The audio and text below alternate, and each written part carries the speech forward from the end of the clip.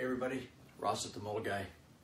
We do mold inspections, mold removal, indoor air quality testing throughout the GTA and the surrounding area. Today's video is on window mold. Here in the GTA, Canada, we're in our winter months and people's humidity and temperatures out of control, and as a result, we get window mold and our calls just come rushing in.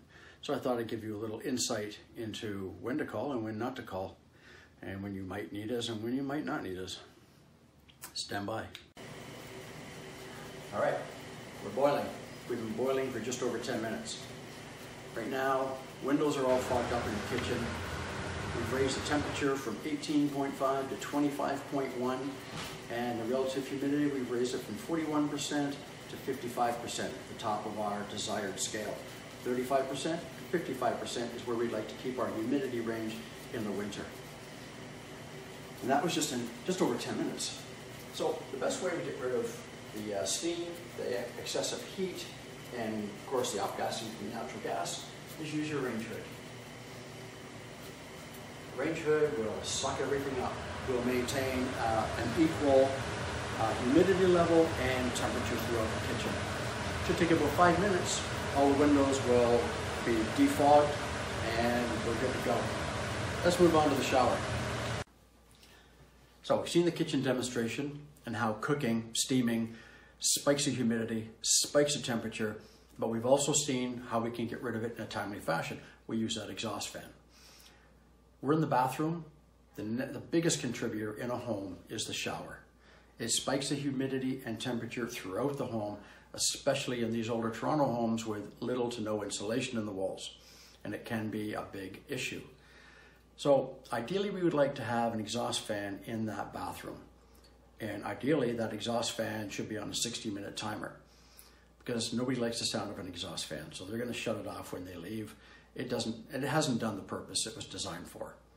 60 minutes, you set it, have your shower, walk away, it'll shut everything off itself. If we don't have an exhaust fan, we're left with a few options. Hopefully you have windows. You can open those windows, equalize the humidity, equalize the temperature relatively quickly. Alternatively, a dehumidifier or even a fan blowing around the room to disperse everything into the house and equalize. So I'm going to show you now how the temperature and how the humidity spikes just with the shower in this room. Stand by.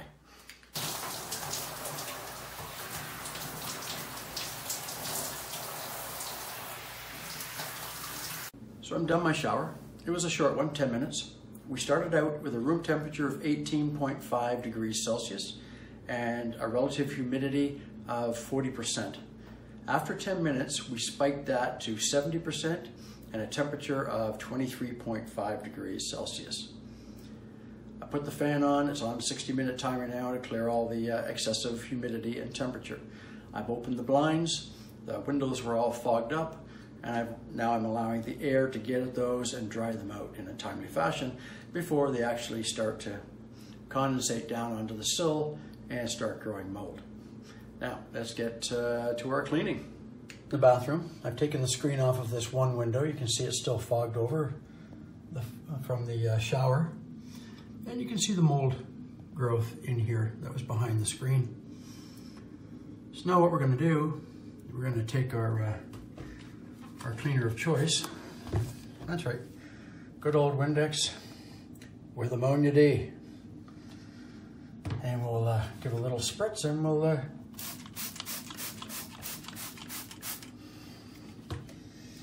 give the window a quick clean.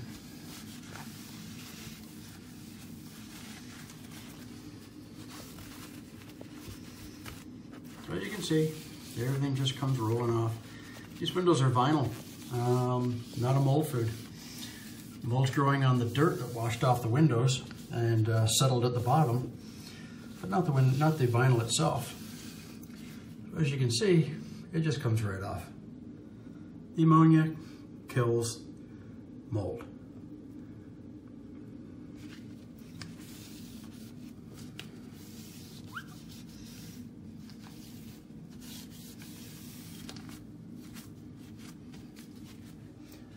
Done, just like that. No special tools, no special cleaners, just good old fashioned Windex. And if it's excessive, you don't have Windex, use bleach. Use hydrogen peroxide. You can use vinegar. Any acidic product, any ammonias, any bleaches, that will get rid of the mold problem. And there you have it. So in conclusion, window mold is routine maintenance with any household cleaner that you would like to clean it with. If it's out of control, if you have an immune deficient system, you might want to get friends or family over to clean it for you. But from then on in, it is just routine maintenance. Make sure your sills stay dry. Make sure you're opening your blinds, your curtains, so that the air can dry them in a timely fashion. You might want to invest in a hygrometer, available at the big box stores, around $20, $30. Shows your relative humidity and it shows your temperature. That'll let you know what times of day you're spiking it, when you should pay attention, when you might want to dry it. Remember, this is generally a winter problem, just that differential temperature and the condensation. We don't really have these problems in the summer. So if you have any more questions, feel free to call the office. Here's the number. And you can talk to Kay, Brittany, or myself.